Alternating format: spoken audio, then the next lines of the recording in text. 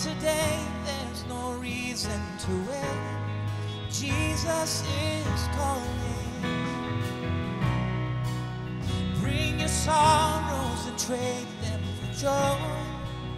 From the ashes, a new life is born. Jesus is calling. Oh, come to the altar.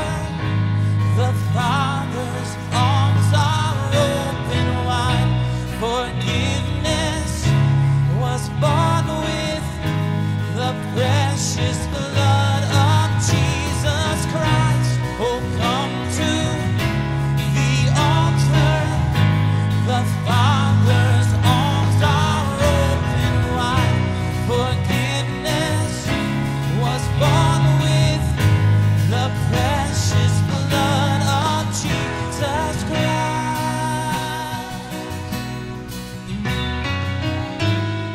Oh, what a Savior, yes. Oh, you're wonderful.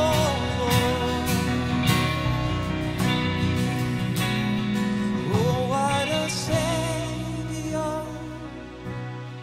Isn't He wonderful? Sing hallelujah. Christ is risen. The title of my sermon is The Wrong Place, the Wrong People, the Wrong Time, and the Wrong Plan. And who better to preach it than me? And you think I'm kidding, I'm not, seriously. This is the title. You know, and you might be thinking, why? Well, because my life has had plenty of these moments. It just has. I'm reminded of a story back when it was about 2007 or 2008. As many of you know, I used to travel the world. I was an art auctioneer, so I was traveling a lot on the cruise ships. And there was this one time we got off. I'd finished my contract, and so I got off in the French Riviera. A bunch of us decided to take a little vacation in Saint-Tropez, and which is basically the French Riviera. So while I was there, I met some other people. They were traveling, some other young people, and most of them were Middle Eastern. A couple of guys were Pakistani. They'd obviously been educated in England, London, so they had a British accent. And there was a whole bunch of us, and it was my last day there. And they said, "Hey, why don't you come down with us tomorrow? We're going to go down to Cairns, and we're going to get on our friend's yacht, and we're going to go out." They're all very, very wealthy, okay? They're all like, their parents are bankers and oil and who knows what else. But so I was like, no, I'm supposed to fly home. I've got my flight flying home. And they're like, oh, don't worry about your flight. We'll take care of it. I'm like, you'll take care of it? I'm like, what does that mean? You know, they said, oh, if one of our friends has got a jet or a private plane, we'll get you a flight home. I'm like, private plane, jet, international flight. So I was like, let me think about it. Okay. So I went down with them all, there was about four of us, and we went down the next day, and we got down to Cairns, and we got on this huge yacht. We're still in the harbor. We get on this huge yacht, and there's some other people, and so I started talking to them, and there's this one girl, she's, probably early 20s, also Middle Eastern, and I started talking with her. Hey, so what are you doing here? She said, oh, my family, they've got a condo up here. She pointed up to the hillside, so I'm staying in their condo. I'm like, oh, that's very nice, She said, yeah. I said, so are you just staying here for the summertime? You got to go back to school? Are you working? She said, no, I'm just waiting out the war in my country. I was like, oh, war in your country, that's sad. She's like, yeah, it's okay, whatever. And we talked a little bit more, and I said, okay, well, sorry, by the way, hi, I'm Cindy, so nice to meet you. And she said, hi, I'm Aliyah bin Laden.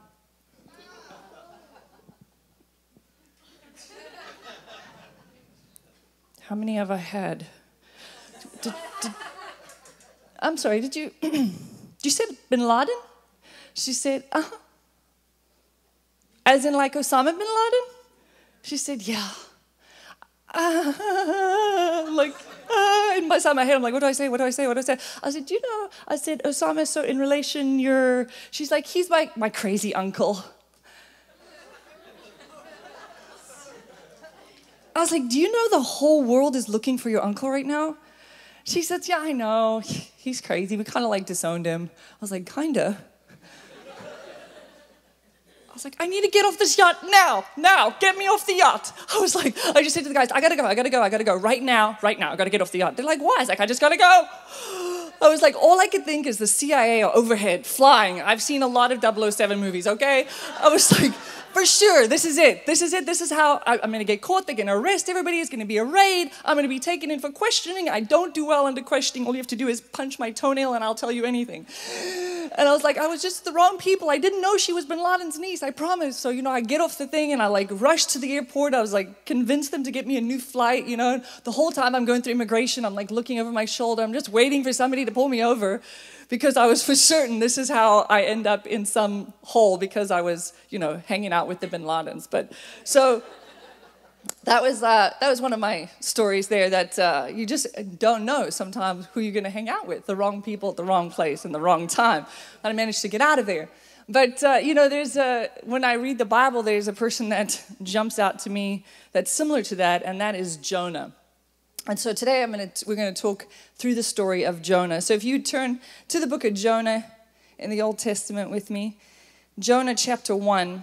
Now, Jonah was a prophet in the Old Testament, so God would speak to the prophets, and then they would have to go and relay what God said. That's how it worked, all right? So we're going to read here, Jonah chapter 1, verse 1. Now the word of the Lord came to Jonah, the son of Amittai, saying, "Get up and go to the great city of Nineveh.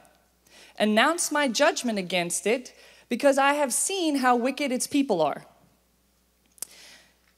Now you might think, the word of the Lord came to him just because he's a prophet. But do you know that the word of the Lord comes to you every day? Do you know every time you read the Bible, that's the word of the Lord coming to you? So whether you're reading, love your enemies, or forgive quickly, or if you're reading the fact that God's got a purpose and a plan and a destiny for you, that's the word of the Lord coming to you. We have the Holy Spirit in us, so the Holy Spirit also wants to talk to you. That's also the word of the Lord coming to you. That's as long as you will stop and listen, he wants to talk to you. And you might think, well, I don't hear God's voice. Well, if you're saved, then guess what? You did hear his voice, because that is him calling to you. But, I think we can learn something from this ancient book of Jonah in the year 2018. And that is sometimes when God speaks to us, he tells us things that we don't necessarily like. Or he asks you to do something that you don't necessarily want to do. Okay? So, I was watching tennis the other day. I love tennis. I love Federer. Let's just be honest. I love watching him play, Roger Federer. I'm totally getting in a hole here. But I was watching Roger Federer play. He's the greatest of all times. He just won his 20th Grand Slam. Hello. Huge fan. So I was watching him play the other day, and he was playing this poor guy who had never been in a Grand Slam in his life. And here he is on the center court, all these people screaming and cheering. And if you're familiar with tennis, they get what's called 3 challenges. The players do. So what happens is if they hit a ball and the umpire calls that ball out, they get to say, I'm going to challenge that. I think it went in. And they've got these cameras, and the cameras come down and zoom in, and they it was on the line. So if they're wrong, then the call stands. And this poor guy that's playing Federer, I felt so bad for him. Federer is showing him what tennis is supposed to look like. And, he is, every time the ball lands that he thinks it's in, the umpire calls it out, he's like, challenge! He's trying anything. He's like, that's wrong, you made a mistake. And then it's, no, you're right. So everything is going against him, But I was watching it and I thought to myself, that's how we react to God sometimes. God tells us to do something, and we're like, no, God, I'm sure that's a mistake, because you don't know my personality. That's not where I fit on the disc profile. I cannot go and talk to somebody, okay? That's just out of my comfort zone. I don't do that. And so we challenge God's call. We think, oh, that's okay, he must have made a mistake. But see, God is not a referee. He's not an umpire. He's not a human. He's call, he's command, he's assignment. It's never wrong. It's never a mistake. And it's never debatable. Which we don't want to hear. But I think there's a Jonah in all of us. God might be speaking to you about some things that he wants you to change. or to give up or to start doing. You know, and you might be sitting here thinking, but I have a valid reason why I don't want to do it. Well, Jonah had a pretty valid reason why he didn't want to listen to God. I don't know if you know this, Nineveh, if we go back here, Nineveh at the time was the capital city of Assyria, okay? Now, Assyria was very powerful, and they were known as a barbaric community. They would take over cities, and they would cut the heads off the people, and they would make pyramids outside the city of men's heads. Okay? Yeah, he's like, that's gross. They were known for torturing people, all right? So this is not somewhere you want to go. You get it? Now, for those of you that appreciate geography, Assyria is now called Iraq. And Jonah was from Israel. Sworn enemies. Not much has changed. But, okay, to help you understand what God is asking him to do, what if God called you to go to preach to, I don't know, ISIS? Yeah, me running in the wrong direction. So let's not hate on Jonah, okay? Because I think there is a Jonah in all of us.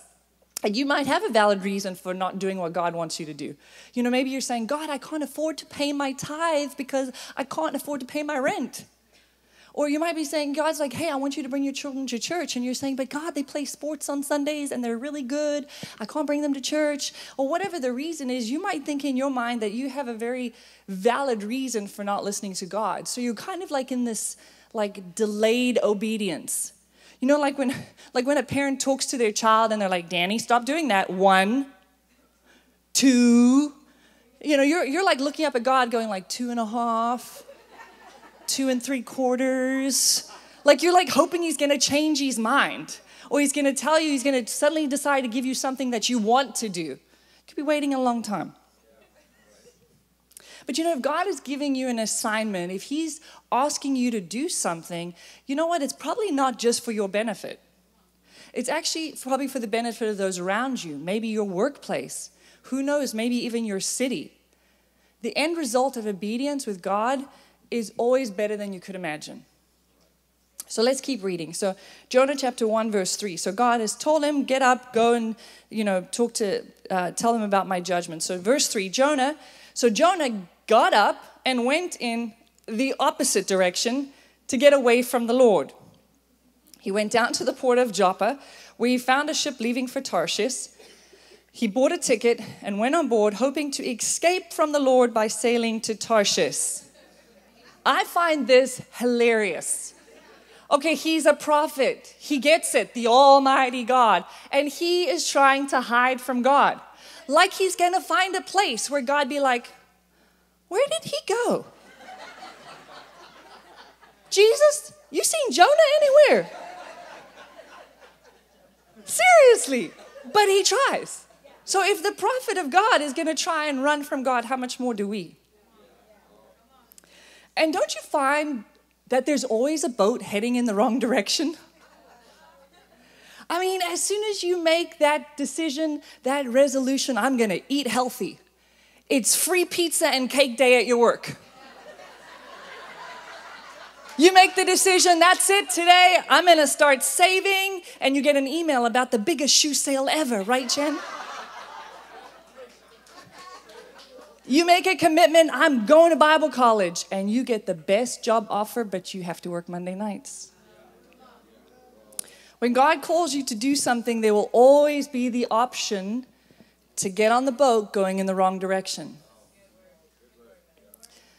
There'll always be 2 voices that you hear. One will be God's, the other will be the Jonah in you. And the voice you respond to will determine the future you experience. So choose wisely when listening. My pages are stuck. Hold on. Problem, sorry. There we go. Continue reading. We're going to continue. Jonah chapter 1 and verse 4. So, but the Lord hurled a powerful wind over the sea, causing a violent storm that threatened to break the ship apart. Fearing for their lives, the desperate sailors shouted to their gods for help and threw the cargo overboard to lighten the ship. But all this time, Jonah was sound asleep down in the hold. So the captain went down after him. "How can you sleep at a time like this?" he shouted. "Get up and pray to your God. Maybe he will pay attention to us and spare our lives." Do you ever notice that when you're in your delayed obedience, that the first thing to go is prayer? When you're like, I'm not sure I want to do that exactly, the first thing you do is stop talking to God, right? Continue reading verse 7. Then the crew cast lots to see which of them had offended the gods and caused this terrible storm. When they did this, the lots identified Jonah as the culprit. "Why has this awful storm come down on us?" they demanded. "Who are you? What is your line of work? What country are you from? What is your nationality? Just tell us, what have you done?" Jonah answered, "I'm a Hebrew, and I worship the Lord, the God of heaven, who made the sea," hence the storm, "and the land." The sailors were terrified when they heard this, for he had already told them he was running away from the Lord. "Oh, why did you do it?" they groaned. And since the storm was getting worse all the time, they asked him, "What should we do to you to stop the storm?" "Throw me into the sea," Jonah said, "and it will become calm again. I know that this terrible storm is all my fault." I want to preach for a minute from the sailor's point of view. See, here they are, going about their business, minding their own thing, not causing any trouble, and suddenly they find themselves in a storm that they were never meant to be in. They're facing the storm because of one man's disobedience. One person's rebellion can bring down a whole boatload of people. See, these guys had checked the weather before they got on the boat. There was no storm up ahead. Now they're fearing for their lives. They're scared. The wind is blowing. They think, this is how I'm going to die. They're in the wrong place, the wrong time, all because of the wrong person, Jonah. There are going to be times in your life where you are not the problem. That perhaps the storm you're facing in your life is because there is a Jonah in your boat. Maybe the problem that you're facing is because the people you're hanging around with, their rebellion against God, their disobedience, their unwillingness to follow the Lord is causing a storm, and you're so close you're getting sucked into it. It's time to throw that Jonah off your boat, or at least get them out of your life. You might be thinking, I need to take care of them. God will take care of them. Just like God's about to take care of Jonah. He's like, no. Let God be God. Kick them out the boat. God will be there to take care of them. See, the wrong people, the wrong place, the wrong plan get you in a lot of trouble. The summer that I turned 21 was a memorable one for my parents. Pretty much a blur for me. Some of you will get that on your way home. But I had this friend, and she, have you ever had those friends that trouble just comes with them? This was her. So she came to stay with us over the summer, and it was long weeks from my parents of her staying with us. But the very last day she was there, we were supposed to drive back. My brother in his car and her and I in her new car. We would drive back. We were in college at the time in Oral Roberts University in Oklahoma. So we told my parents that morning that we had to go down and drop this bag off at these guys that we'd been hanging out with all summer back at their house and say goodbye, and then we'd be back to go on the road. So we left, and the hours went by, and we weren't back, and this was, we didn't have cell phones, and the hours are going by, and now we're super late. And when we finally arrive home, I'm going to tell the story from my dad's perspective, because it's much funnier this way. So I'll tell you the story, what happened from his side, and then I'll tell you what really happened. So we pull up in the driveway, and we're so late. We're like, let's just honk the horn, and Hayne will come out, and we'll just leave. We're not going to get out the car and say the goodbyes. Are you kidding? Do you know my family? There's so many hugs and kisses and prayers and hugs and kisses. There's no way you can honk the horn and get in the car and drive away. So first of all, we pull up, we honk the horn. My dad's out there in the driveway like this. because we're like super late. So we go inside the house and we sit down, and my dad is like, he has had it. This whole summer, he has been waiting to give us a lecture, and here it comes. And he's like, you are running after these boys, and what are you doing? And your life is all off track. And the two of us, eventually my brother and my mom, they like walk off to the bathroom because they're like, we're not going to be near this conversation. You know, hell and brimstone is coming down right now. And my friend and I are sitting there. And my friend and I are sitting there, we're not saying a word, right? And so my dad is like, this is not godly way, and da-da-da, and he's giving us a speech. And now the tears are streaming down our face, and he is like, I am getting through to these girls. That is it. They are crying. They're not even speaking back. I am telling them like it is. You know, and so by the end of this, it's like, okay, you know, he's like, hug everybody goodbye. We still have not said a word, just crying and shaking our heads, you know, in agreement. So he gives us big hugs and everything else and sends us on our way, and we drive off, and we stopped at the first gas station, and Hang gets out the car, my brother, and he's like, what is going on with you guys? And we're still crying, and he's like, wow, you guys are still crying, and we're like, and we open our mouths. We'd gotten our tongues pierced. And we didn't know that your tongue swells to like 3 times the size of your mouth, and it's excruciating painful. So we couldn't talk back. Our mouth is full as what? And we were in so much pain, we literally had to suck ice cubes for the next 24 hours to our drive back to Tulsa. So, yeah, my dad, when he found out, he laughed so hard he cried. Like, he was like, he couldn't believe that's actually what happened. But yeah, there was no talking back because we couldn't dare. Like, we were. So yeah, that's what happens when you hang around with the wrong people, the wrong place. You get in a lot of trouble. But you know, that's it. Sin will always take you where you don't want to go, keep you longer than you want to stay, and cost you more than you want to pay. You need to be intentional with the people you hang around with, okay? I will tell you that girl now is serving the Lord with all her heart, so it's a bump in the road. Or in the tongue, whatever. Verse 13, let's keep reading. So verse 13, so now the sailors are like, wait, we're not going to throw this guy overboard. We can't kill him. So what do they say? Instead, the sailors rowed even harder to get the ship to land. But the stormy sea was too violent for them, and they couldn't make it. See, this is perfect example of this is when you think you can prosper while in your sin. God said, do something, and they're like, nope, not going to do that. But let's prosper anyway. No, God says, get rid of that relationship. No, I'm going to keep it, but you want me to bless it anyway? So verse 14, then they cried out to the Lord, Jonah's God. Oh Lord, they pleaded, don't make us die for this man's sin, and don't hold us responsible for his death. Oh Lord, you have sent the storm up upon him for your own good reasons. Then the sailors picked up Jonah and threw him into the raging sea, and the storm stopped at once.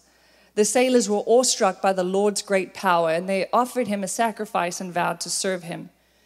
Now the Lord had arranged for a great fish to swallow Jonah, and Jonah was inside the fish for 3 days and 3 nights. I would say at this point the quality of Jonah's life is taking a turn for the worst. Okay, it's the belly of a whale. But you know, that's what happens. The quality of our lives is in direct proportion to our willingness to submit and obey God's sovereignty. What do I mean by that? A few months ago, I can't remember when it was, I was sitting outside a Starbucks or a coffee shop waiting for somebody to come, and next to it was this little like barber hair salon kind of place. And these 2 little boys walked out with their mom. One was about 3 or 4, the other one was about 7. And the 7-year-old walked out, cutest little haircut you've ever seen. The 3-year-old walked out, looked like they let the 7-year-old cut his hair.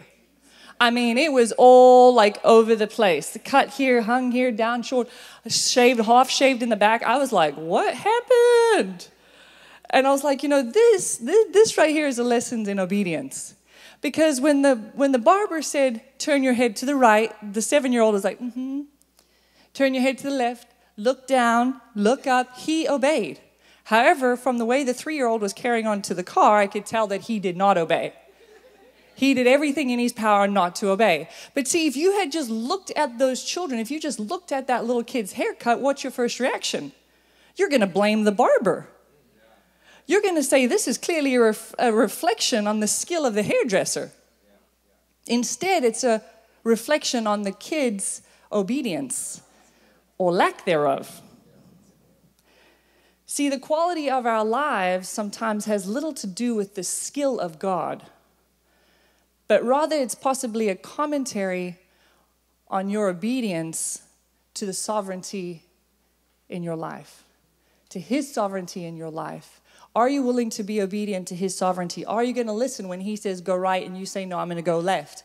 He says go up, you say, no, I'm going to go down.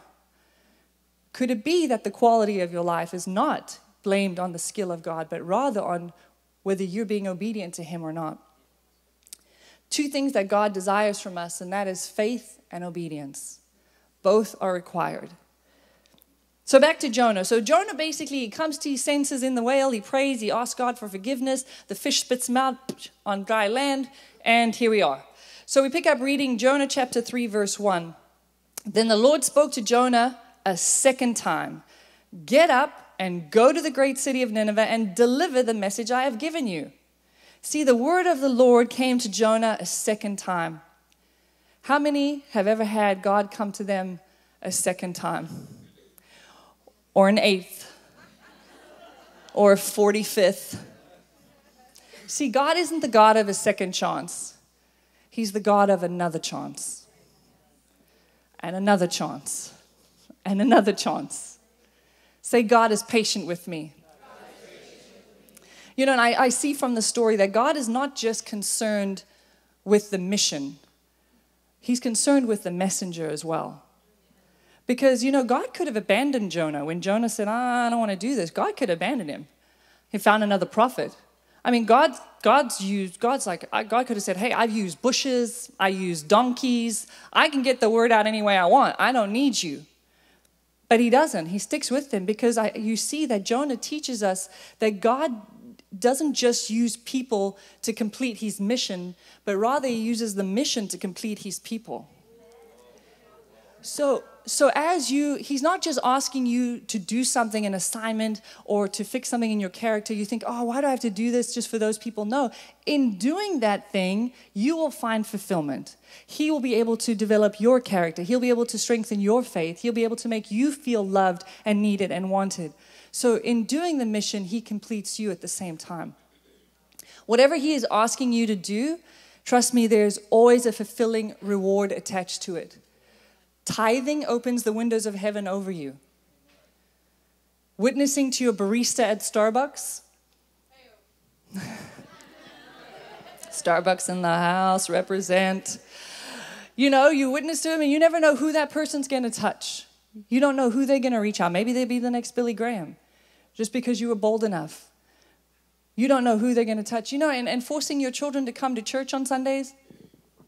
By show of hands, how many were forced to go to church as a child? See, look at that. And they're all alive still. And guess what? In church. That reward will pay off long into eternity. And you know, the story finishes where Jonah goes to the great city of Nineveh. He preaches, and 120,000 people get saved. 120,000 people get saved because of his obedience. I wonder whose lives are waiting on the other side of your obedience. What can't you see? What reward is there for you being obedient? Whose lives are waiting to be touched because they're waiting for you to be obedient? If we could only stop running, stop being in our delayed obedience, stop trying to hide, stop trying to choose our will over His, and realize that God always has your best interest at heart. If He's asking you to do something, trust me, it is because He loves you more than anything you could possibly imagine, and He knows this is actually going to be good for you. And you know, whatever comes from the love of God has the grace of God as its companion. What do I mean? I mean that if God is asking you to give up something or to start doing something or to go on an assignment, whatever He's asking you to do, His grace will be attached to that. So when you step out in that obedience and say, I'm going to do this, God, I'm going to trust in you, I'm going to do this, guess what? His grace will carry you through it. His grace will enable you to do it. His grace will be there with you. You're not going to do this on your own. Whatever he's asking you to do, trust me, there is great reward in doing it. But it doesn't matter if maybe you're sitting here today and you've messed up, or you've pulled away, or you've run away, or maybe you feel like you're in the belly of a whale. Our God is the God of another chance. And he is calling you and telling you he's waiting, and he is the God of another chance.